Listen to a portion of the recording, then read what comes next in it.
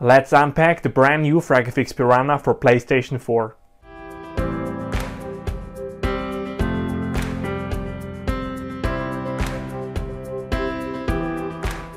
Hey guys, thanks for joining me here at the Splitfish Gamer headquarters in Zurich, Switzerland.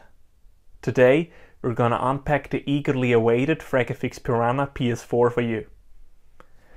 This video is the first video of the new tutorial series about our Sony officially licensed mouse and jock setup for PlayStation systems. If you're new to this channel or the Splitfish community itself, definitely consider subscribing to receive all free tutorials, plenty of gameplay videos and regular live streams. And now, let's unpack the FragFX Piranha PS4.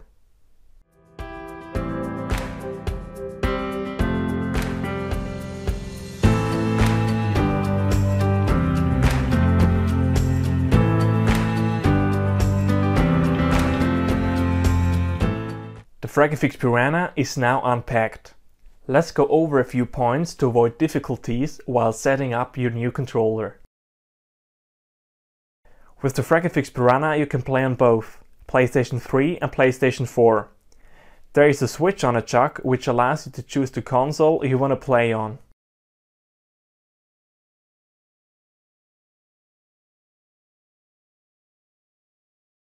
You might have already noticed that there is a wire between the jock and the mouse.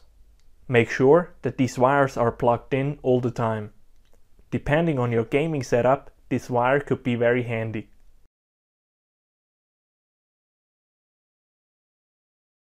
Don't be confused if you don't see a light on the bottom of the mouse. Don't worry, your mouse is not broken. Since we have an infrared mouse sensor, the light is no longer visible for the human eye.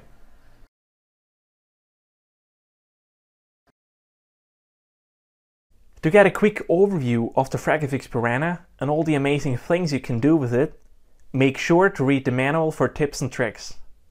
Otherwise, I would recommend to turn on the post notifications to receive all new free tutorials about the FragFX Piranha PS4.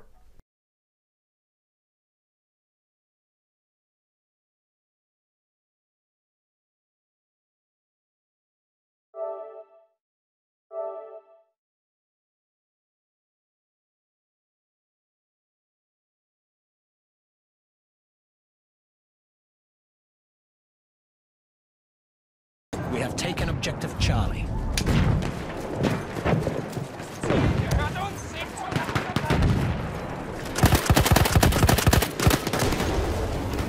Vorsicht, Jungs, ich hab den Granate ist raus, kämpfen uns auf! Thanks guys for watching this first tutorial video about the FragFX Piranha PS4. I hope it could help you to set up your new controller. If you still need help, feel free to ask any questions of any kind. Stay tuned for the next tutorial video and I'll see you next time. Goodbye.